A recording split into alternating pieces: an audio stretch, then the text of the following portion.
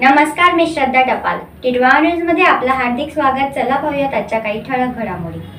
शिरूर तालुक्यातील कोंडापुरी येथील पाझर तलावातील पाणी साठ्यात प्रचंड घट झाली आहे.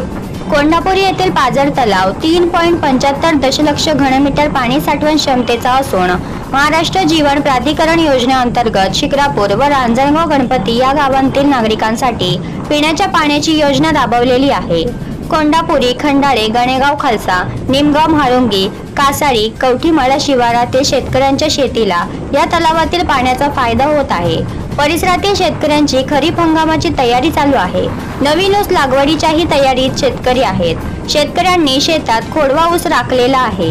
या परिसरात काकडणी 1200 रुपये एकर, ऊस बांधणी 1800 ते 2000 रुपये एकर ट्रॅक्टर चालकांकडून आकारले जात आहे. डिझेल दरवाढीचे कारण सांगितले जात आहे. रासायनिक खतांच्या दरवाढीमुळे शेतकरी चिंता व्यक्त करत आहेत. पाझर तलावाच्या भराव रस्त्याच्या कडेला वाढलेली काटेरी झुडपे काढून टाकण्यात आलेली आहेत.